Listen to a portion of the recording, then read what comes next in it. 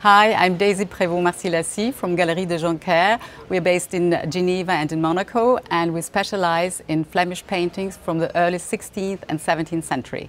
One of the highlights of our stand is a painting by Pieter Brueghel the Younger, which is the Adoration of the Magi. It doesn't take the main subject in the center, but we have it in the left corner, and we hardly even can see Maria holding Christ. He takes a biblical subject as a pretext, and he paints basically everyday life in a Flemish village. Also the presence of the soldiers all over. Also in the center there are the two mules with the coat of arms of the Habsburg who occupied Flanders at that time. It seems like a very peaceful and joyful painting, but we can see the dramatic and the drama in the back.